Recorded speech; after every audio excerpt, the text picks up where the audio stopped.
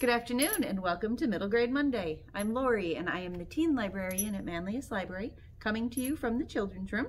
And I have 4 fabulous new middle grade books and a fun art activity. Let's get started with the books. First up, If We Were Giants by Dave Matthews and Clete Barrett Smith. This one is actually found in the teen room, and I don't normally put teen books into the Middle Grade Monday. I save those for Teen Book Tuesday, but this one is perfect for grades 4 to 7, so I thought I'd tell you about it. It is about 10-year-old Kira. She has to summon the courage to face her own mistakes before she can help save her peaceful community from a gigantic threat. Kira lives in an idyllic community, hidden for generations inside a dormant volcano. When she and her little brother make an unwise choice that helped bring the violent, spindly, gray-skinned takers to her community, with devastating results, Kira feels responsible and she leaves the volcano. Now, 4 years later, Kira's been adopted into a family of tree folk that live in the forest canopy. Though there are many tree folk, individual families care for their own and are politely distant from others. Kira, suffering from an unnamed PTSD, evades her traumatic memories by avoiding what she calls memory traps. But when the takers arrive at her new home in the forest, she has to face her trauma and attempt to make a community of the tree folk if they are to survive. If We Were Giants is a wonderful issue-based fantasy novel. It's great for fans of Kate DiCamillo, Counting by Sevens by Holly Sloan, Anything by Kathy Appelt, and other fantasy with a heart.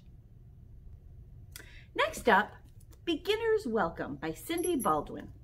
This is a realistic fiction, mostly. It's about Annie Lee. The death of her vivacious father was sudden and unexpected. And so was moving into a cramped apartment in Durham, North Carolina, and losing both of her best friends in the process. And so is trying to communicate with her rigid, grief-stricken mother. Throw in the start of 6th grade, a broken washing machine, and constant signs from her father, from shaving cream in the sink every morning to his favorite songs turning on his record player, and life can be downright overwhelming. Annie and her mom are facing some financial struggles, so her mom works long hours at the Macy's downtown.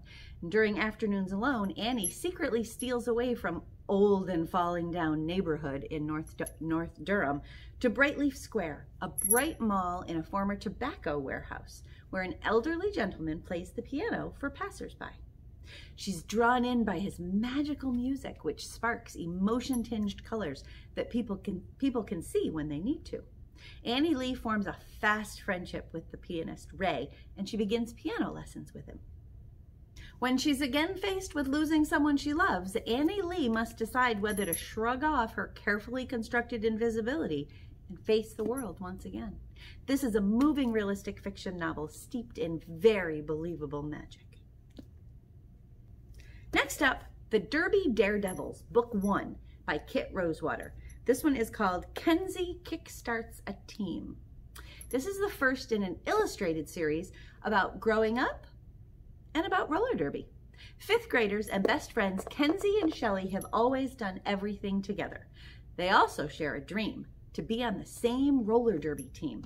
And it's only 2,000 days until they turn 15 and can join the local rec league.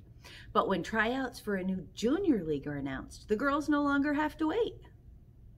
But there is a catch.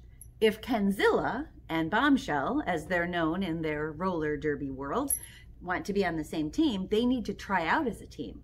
The dynamic duo must find a way to expand to a 5-some, and introvert Kenzie has to accept that she must share outgoing Shelley with new people.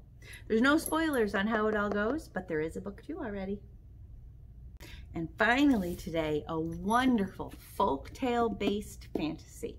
It's called The Girl Who Speaks Bear by Sophie Anderson. It's about Yanka. She's 12 years old, and she was discovered in a bear cave as a baby. But she spent her whole life dreaming about knowing who she really is.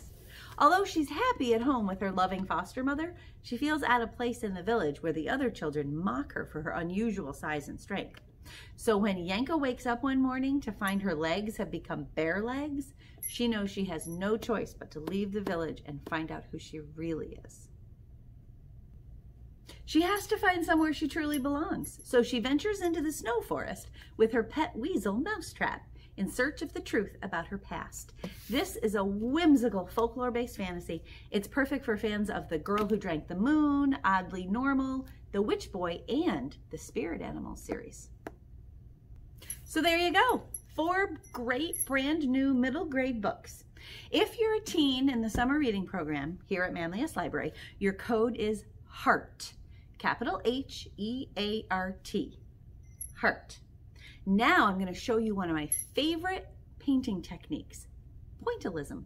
All you need is a paintbrush, a smallish round paintbrush, something to paint on, and some paints.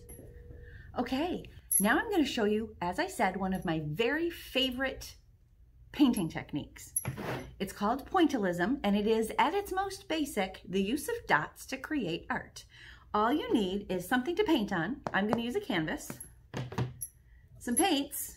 Acrylic paints, I think, work best with this, although you really could do pointillism with any kind of medium at all. You could use pencils or markers or pastels or watercolors, but I'm going to do acrylic paints and some paintbrushes. You want round, small, round paintbrushes. You could use Q-tips. You could use pencil erasers. You could use anything that is round, fairly small, and will make a dot. I'm using small paintbrushes because I want my dots to be pretty small. Okay, I've got my canvas and my brushes. The one thing I didn't show you that you do need is some water, of course, for your brushes, and something to put your paints on. I've got a paper plate.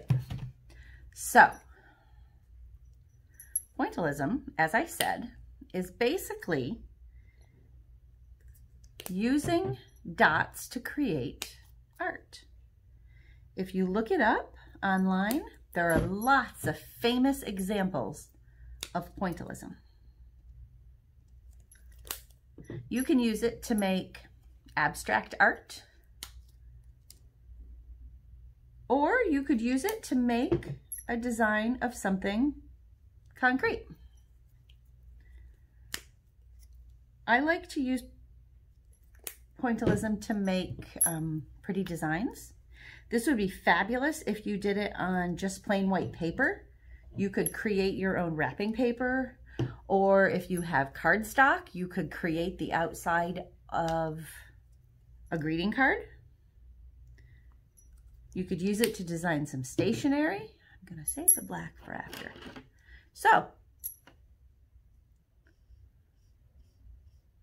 it is one of the most simple techniques to do, endlessly fun to practice, but it does take some practice to perfect it. You just get paint on your brush and make dots.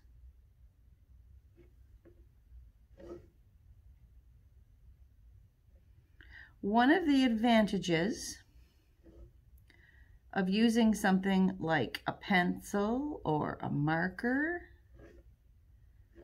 or even a Q-tip in the paint is it's a lot easier to keep your dots the same size. I like to use paintbrushes though.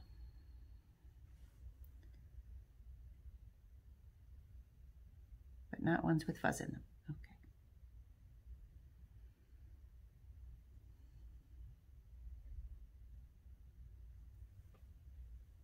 Let's see, I think I'll continue around.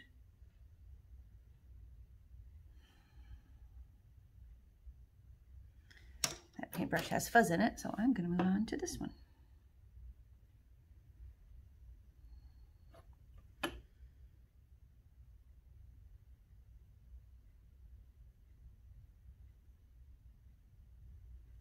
You could draw out a design on your paper first, or you can freehand it like I'm doing and just do some kind of a pattern.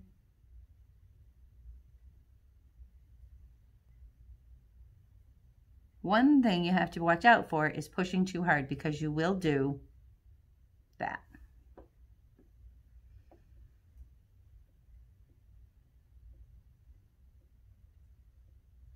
Like that, okay? That's not pointillism. Might be pretty, but it's not pointillism. Okay.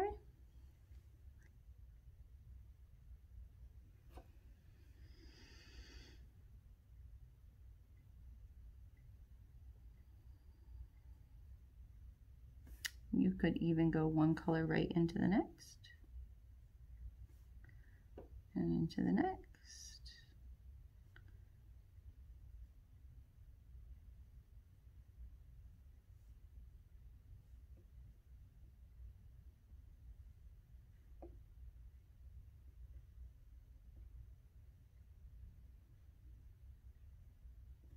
You can also do this as sparsely or as completely as you want to. You could cover the entire surface with dots, which is what I usually do.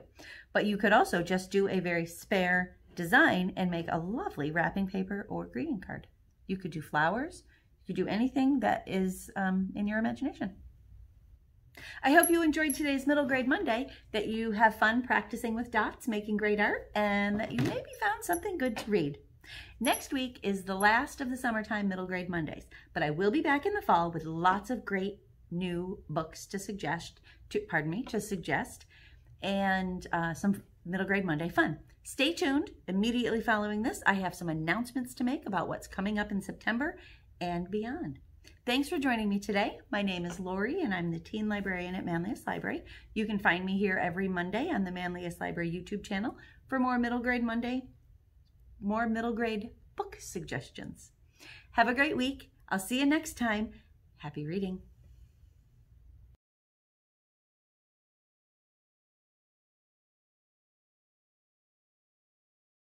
And now I have some programming notes for you for what's coming up.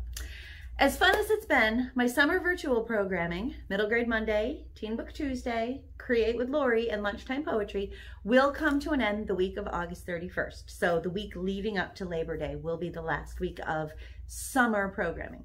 I'll be taking a couple weeks off from programming starting the Labor Day weekend. That's to give me some planning time and also to give you all some time to settle into new and different fall and back to school schedules. But never fear, I will be back with virtual programming beginning the week of September 21st. Some of the programming is going to stay the same. Some of it's going to change a little bit. I'll tell you what's going to happen. Middle Grade Monday is coming back. Mondays at 4. It will focus entirely on middle grade books, primarily grades 4 to 7. I'm taking the craft part out. More on that in just a minute. Teen Book Tuesday will start up again, just as it's been, maybe even better. Tuesdays at 4 here on the YouTube channel. It'll continue to be a source for new and fantastic book suggestions and other bookish news from the teen room. For example, we just got in the audiobook of The Ballad of Songbirds and Snakes. If you're a Hunger Games fan, this is the 4th book in the series, which is actually a prequel, and I talk about it in a previous Teen Book Tuesday. We also just got Midnight Sun, the Twilight Saga from Edward's point of view. This one has a little bit of a wait list, so get yourself over to our website and put a hold on it so you can get your copy. And don't forget, we have several teen Kindles. These are loaded, preloaded, with lots and lots of great young adult books and audiobooks and some games and other apps. So don't forget that those are available for you to call and request for curbside service.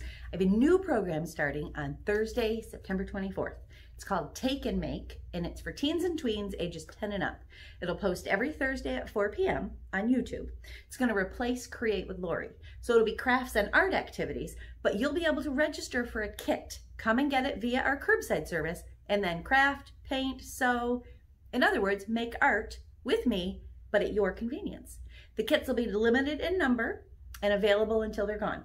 The program will be pre-recorded and available at any time after posting. And the kits will include everything you need to make the project, with the exception of some common household items like scissors, pens and pencils, and occasionally some glue.